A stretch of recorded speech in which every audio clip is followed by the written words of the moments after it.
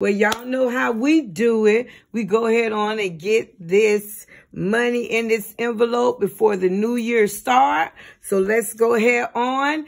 I have not been saving in envelopes, as you know, because of the process of trying to purchase a home.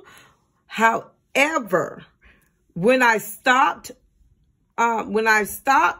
doing it, stuffing envelopes, when I stopped stuffing envelopes, I went ahead on and kept $1 in all of them from the time I stopped stuffing the envelopes.